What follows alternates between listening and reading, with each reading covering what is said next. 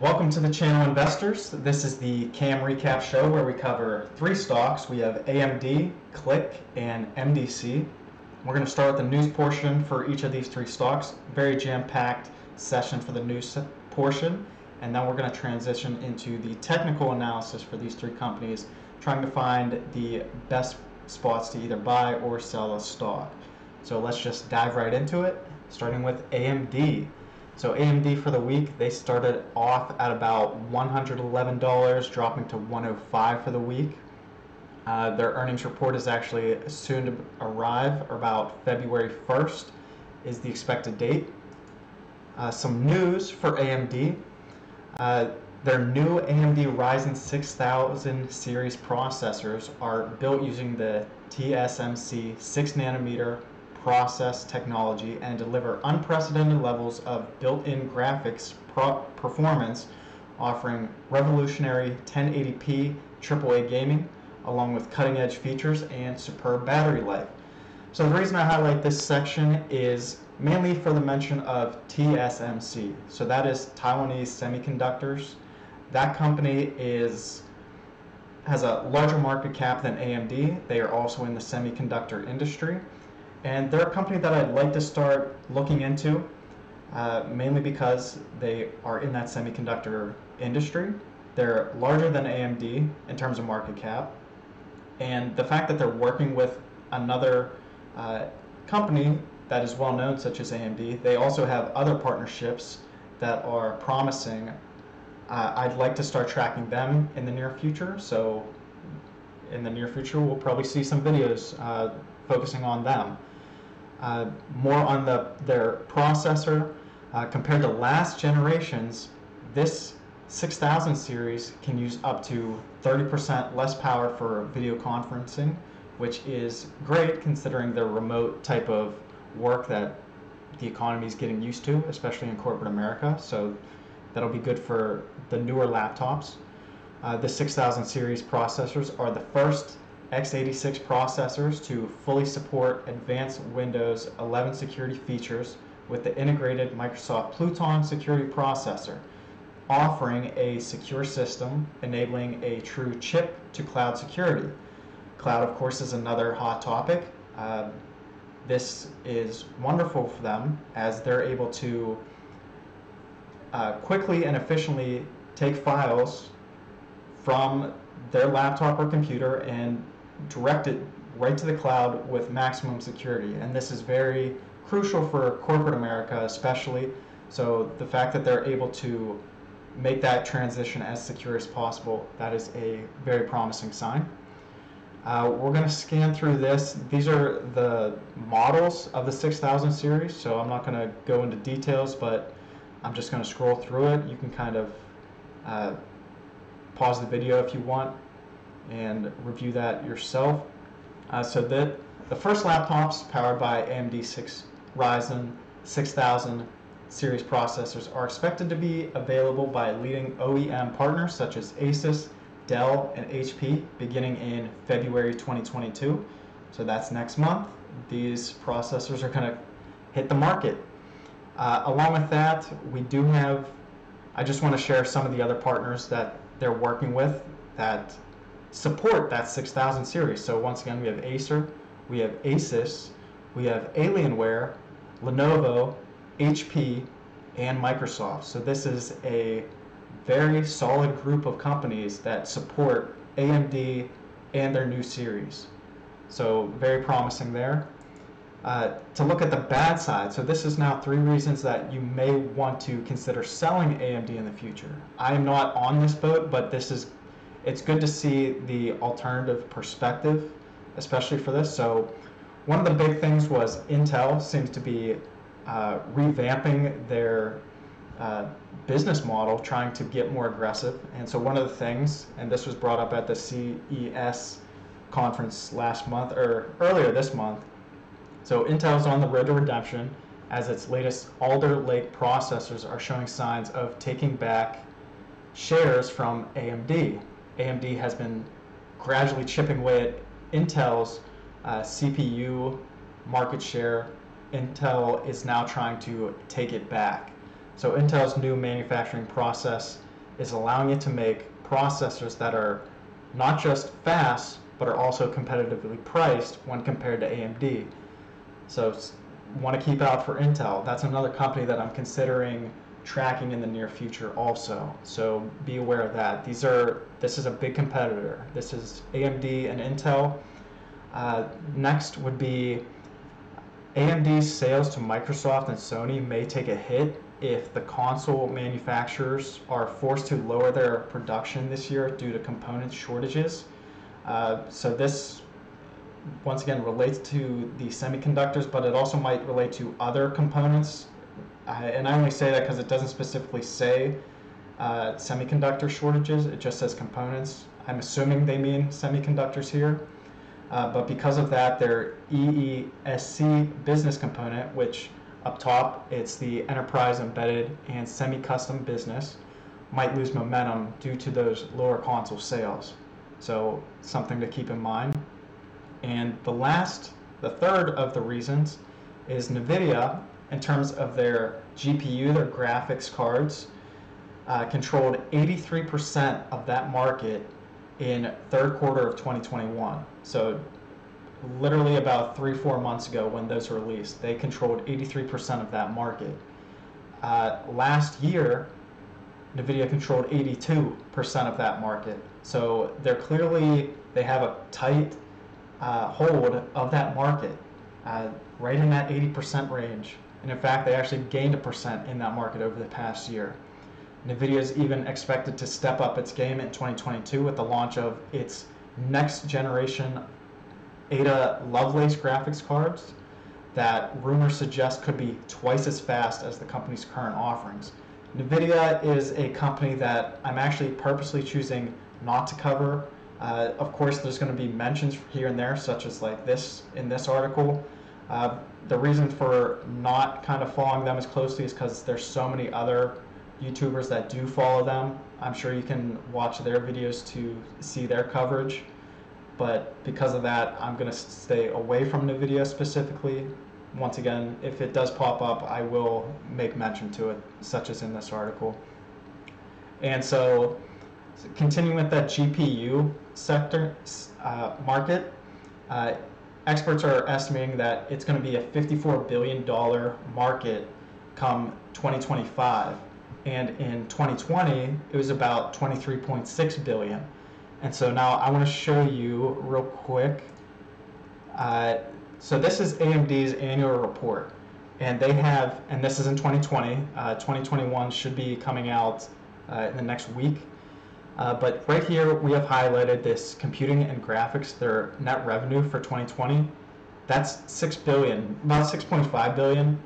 Now, I looked through it, and that's a combination of their CPU and GPU units, and so they don't have a split between those two. I wish they did, because that would help us understand what actually is about what's their market share. We could maybe find NVIDIA's annual report and see if they have their breakdown, because that's definitely going to be way too high, especially if it's GPU portion, because six billion if it was just GPU, considering that the current market in 2020 was 23 billion. Yeah, that's way too much market share. So that I have to imagine that's mainly CPU net revenue. But it just kind of gives you an idea of where AMD's at in terms of those two markets combined. Moving on to the next article. So we have the company in their fourth quarter. I mentioned this earlier. Their market report release date is actually going to be next week. They thought it was coming out this past week on the 25th, but no, it got pushed back to Tuesday, February 1st. Currently, their fourth quarter earnings is pegged at 75 cents per share, so that's an indicator that we're going to watch. And this is if they hit that 75 cents, that's going to be a 44% year-over-year growth. There's also consensus that revenues are going to be $4.5 billion for that quarter, which is a 39.3% growth compared to last year. So those are two marks that we're going to actually monitor once those annual report once that annual report does come out. AMD stock is actually trending down. It's working on a third straight weekly decline and seventh weekly decline in the last 8 weeks. It actually is probably even worse. But since we started this channel, here is just a handful of semiconductor stocks, and we see AMD here up at the top. Since we started following them, just this year alone, they've actually gone down 29.2%. You can see that they are just falling and falling fast, but this is the semiconductor industry as a whole. Once again though, we need to factor in how the economy is doing as a whole. It's not just semiconductors that are crashing right now. It is literally every market is dropping rapidly, just like this. So I do expect this to turn around at some point. I just don't know when exactly, but there's going to be a bottom here at some point. But this just gives you an idea. You know, we were thinking back in probably our first video of the year how we thought AMD was fair at about like 130, maybe even 140, and now they're at 105. So if you believed them when they were at 130, then you should definitely believe in them now at 105. It's going to be hard to time that bottom, but if you do it just buying consistently in small chunks, you'll be able to hit the bottom and maybe come out perfectly. So something else, at that CES 2022, the AMD Ryzen 6000 series mobile processors received an innovation award, so very good. Among the reasons listed for their recognition was the fact that Ryzen 6000 series laptop chips are the first to be equipped with integrated graphics that are powerful enough to play demanding PC game titles without the need for a standalone GPU. So this is kind of going at NVIDIA here. That is what NVIDIA is known for. And so here's AMD. They're kind of sticking their stick in the ground saying, hey, we're here to compete too. I think I have something else here. Okay, yeah, so Intel actually gained shares. I mentioned this earlier at that CES show. So Intel is shaping up to be a serious competitor once again. If it succeeds, Intel's recovery could well have the effect of keeping AMD stock growth at lower rates than the numbers investors have been enjoying in recent years. So that's something that we covered not too long ago, a couple articles ago. We need to watch Intel, so we are going to start tracking them in the near future, see what they're up to.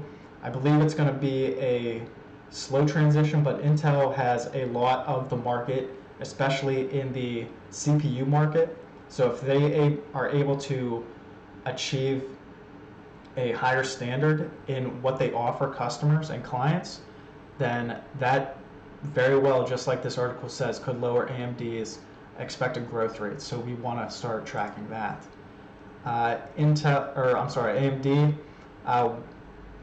another capital markets analyst, John Vin, is following them also, and he actually said AMD is to be overweight with that expected target price of 155.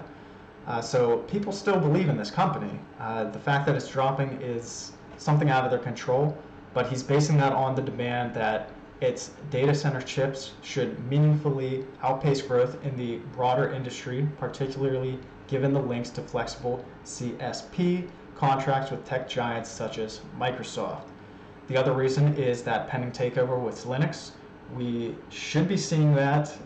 The plan is supposed to be roughly end of March, end of April. Hopefully it transpires by then as expected, but that's still up in the air. We're waiting for China's approval on that. But if that goes through, that's another reason why me, along with others, believe AMD could jump in price. And lastly, for AMD, we expect AMD to significantly outpace cloud industry growth in 2022 in the high teens, as we expect continued market share gains for AMD. So that's AMD. Let's transition into KLIC. So KLIC started at about 51, high 51, ended at 52, so stayed pretty flat for this week. Their annual report should be coming out also on, no, this should be coming out Wednesday, so next week as well. Some news for KLIC. They expanded their portfolio. I mentioned this last week with their next launch. That's KNEXT, their next launch. KLIC recently announced the launch of Next, the new web-based Industry 4.0 software solution that connects K&S equipment and enables fleet management, factory automation, and productivity improvement. We all want improvements in productivity, and going along with that automation theme, that is going to be good for their clients' bottom line. So design Next as a cost-effective software module which can be customized to cater to different customer requirements and provide comprehensive solutions for K&S equipment.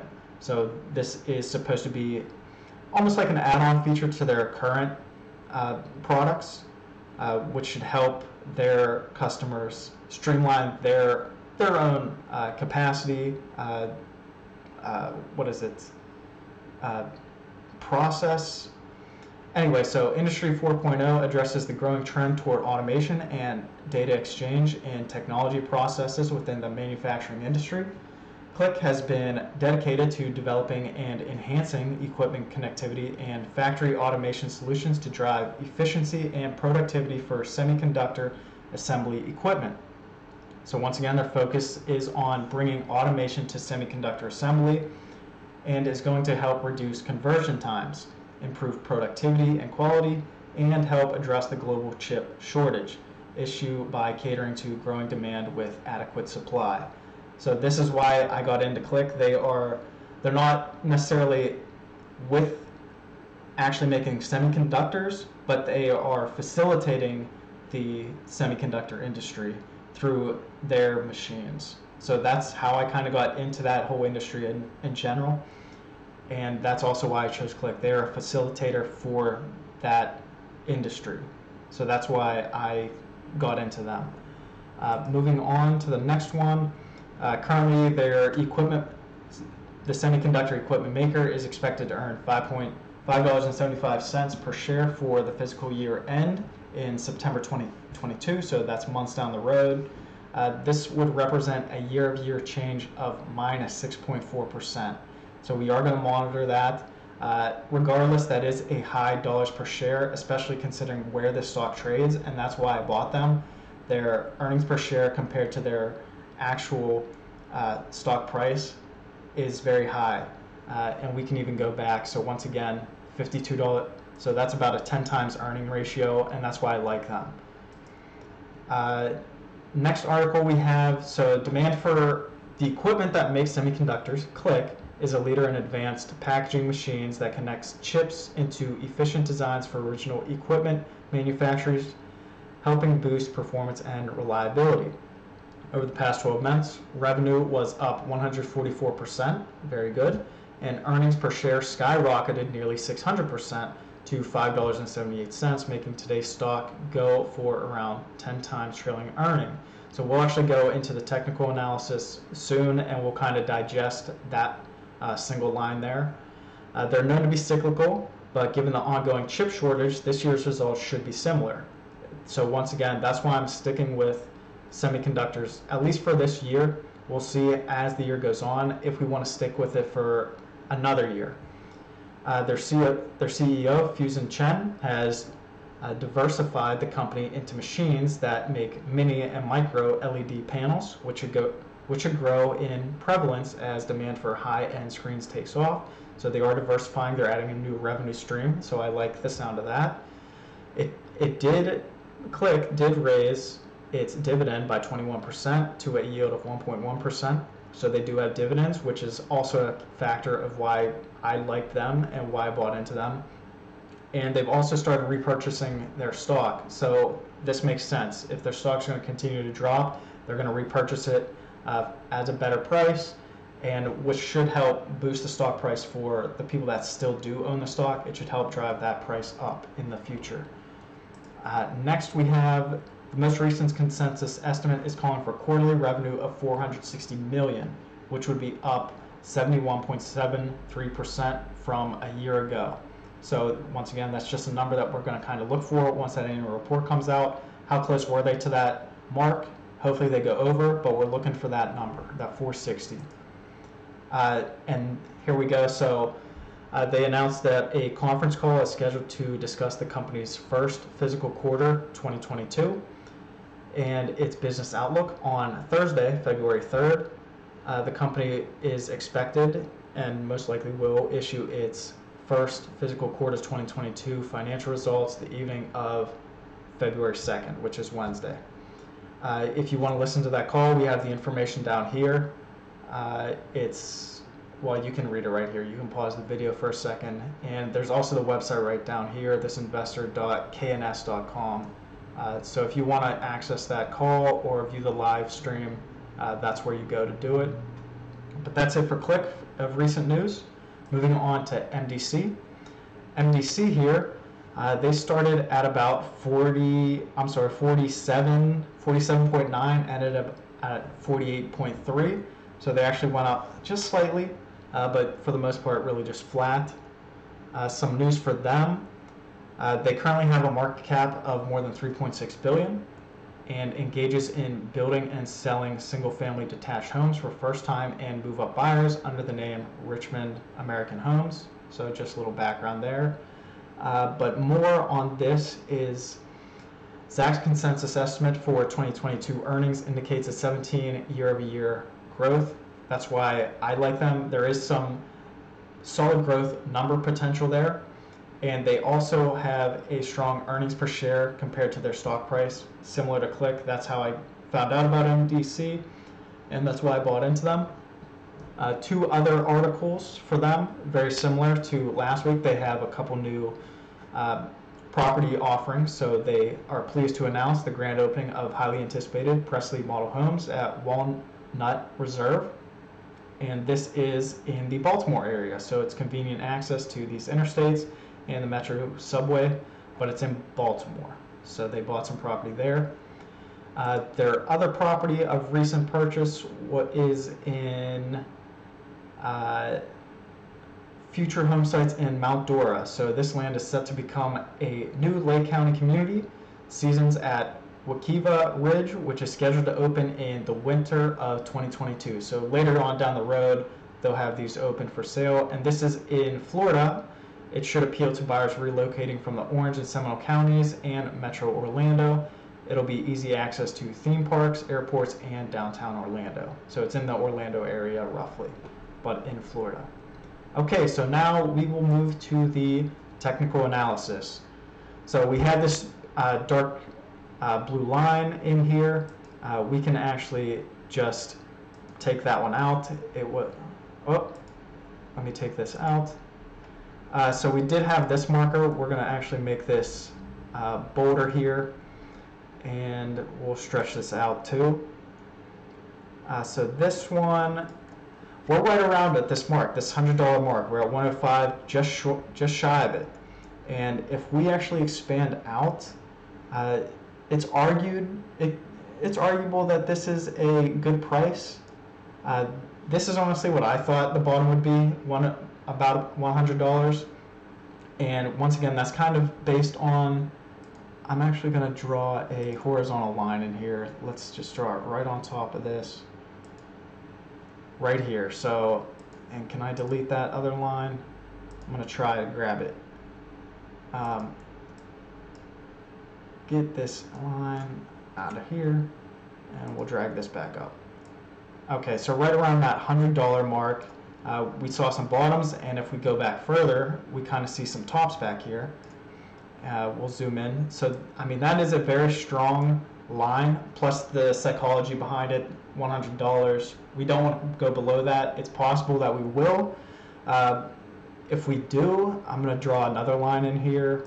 Right around here seems like another strong support line, right about 70, 72. We have a lot of sideways consolidation over the whole, a large majority of 2021, even going back into 2020. This would be the next line. I mean, if things keep going the way it goes, possibly, like me personally, I'm still going to be buying at this point because we just don't know where that bottom is going to be.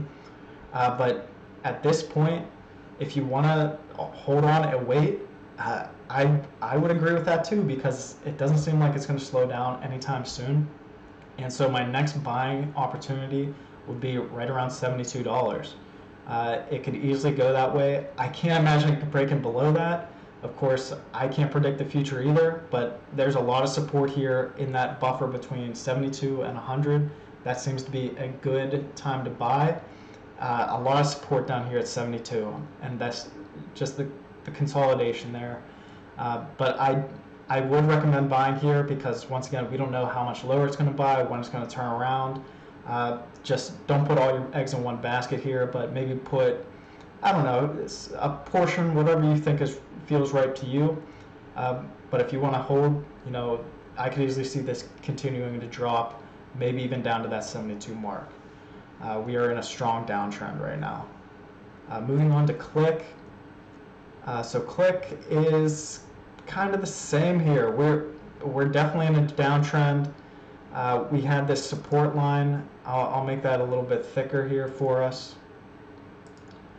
And I'll even take it out a little bit.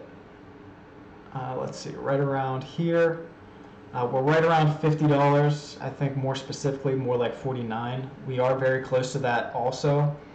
We had decent support line there. My next one would be at around 42. This one's difficult to say just because, for the most part, KLIC has been in a pretty strong uptrend here. I mean, in the grand scheme of things, depending on when you bought, like if you bought in 2020, I mean, we are still in an uptrend here. In terms of just, it seems like it rallied right around October 2020, and then it just kept going up with a little bit of consolidation here in early 2020. Then it kind of popped again a little bit, and then we chopped sideways for a good period of time. I would say for the most part, there is some degree of consolidation here at around like 42 to say 63, and right now we're at about 52. So depending on how bullish you are, maybe continue to buy on this dip opportunity. Otherwise, if we go below that 42, I mean, this thing can just continue to drop all the way down to it looks like our next major support line, if we had to throw something out there, would be about 26, believe it or not.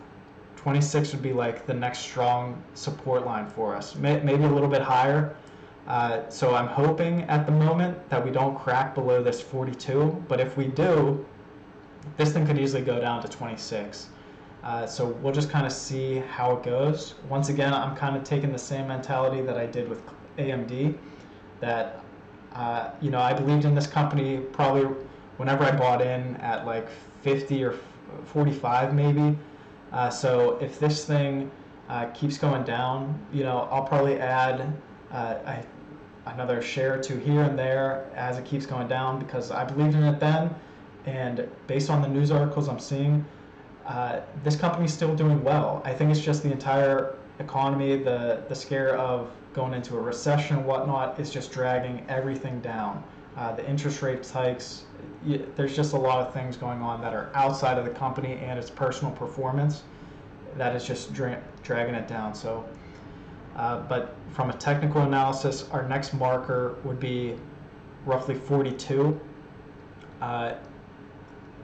And then beyond that, 26, we have a firm line there. That could be the bottom for this one.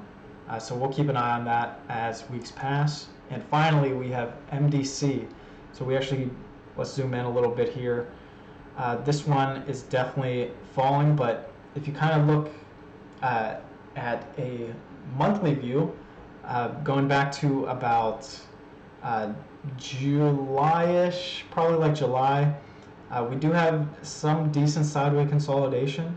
We had these peaks up here in like the low 60s, and then we just tanked back down into like the high 45 range, and then we just been chopping sideways between about 47, 56, that $10 range roughly, just going sideways. And depending on when you bought, maybe if you bought low, you saw a little bit of gain, but then it dropped down. But for the most part, we're chopping sideways in there, but we're definitely down, currently at 48. We drew a support line here at 45. I can make that line a little bit thicker. Once again, there's no real signs of stopping.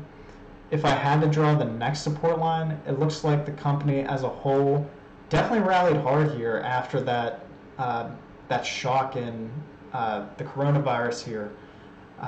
We definitely saw a high growth from March up until its peaks, roughly in the $60 range, right in April 2021, and since then, I would say a good support line.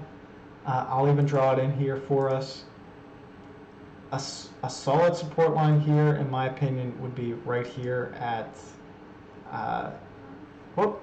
Did I not draw it in? I thought I did. Not sure what happened here. Let's draw this one again.